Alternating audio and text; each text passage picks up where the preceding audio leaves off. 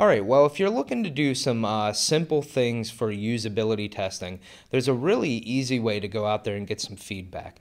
We call it the 5-second test, where basically you can go to someone that maybe hasn't seen your site much or hasn't seen it at all, sit down with them, bring up your website, count to 5, and then close it down and ask them what were the big things that they saw.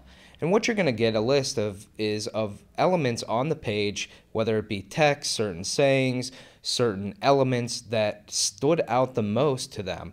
And this gets you an idea of, okay, if someone's just looking at our site, browsing very quickly, what are they really seeing and focusing on before they move to another page or even click the back button because they didn't like what they saw. And this gives you a good sense of what the usability for the site is and what people are really seeing.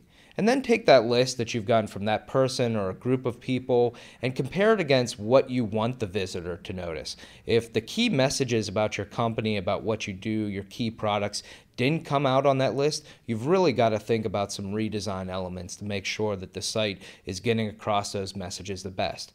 So right now, if you're looking for an easy way to do usability testing, try the 5-second test. But also remember that there are a lot more services that you can do for testing. And if you're interested, come ask us.